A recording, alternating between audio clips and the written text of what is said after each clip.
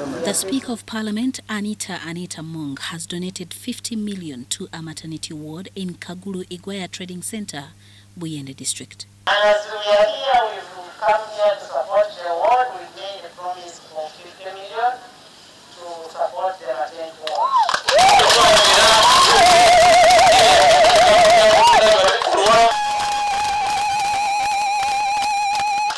Franked by the area MP Budiope East, Moses Magogo, the Speaker commended the private organization for offering health care to the people and pledged them support. The Speaker asked residents and other stakeholders to join hands and develop Buyende district.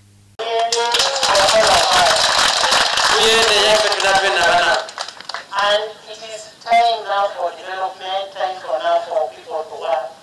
Bana sawa ya kwekulanya kwetola mumbere febene nifaba ndo kwelwana kufa mumbere Time for politics is over.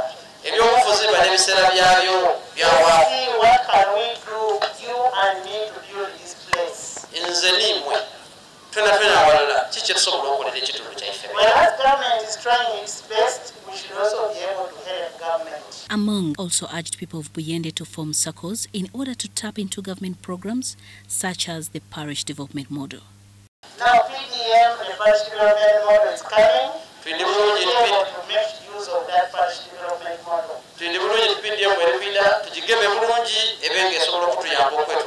Let's try to put ourselves in groups to make sure that we develop our area.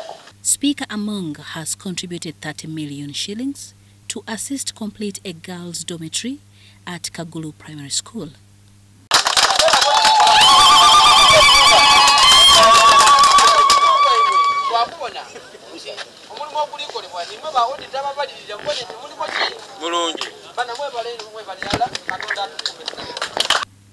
Amina Nabule Kajimu, Gloria Gwitabinji, UBC News.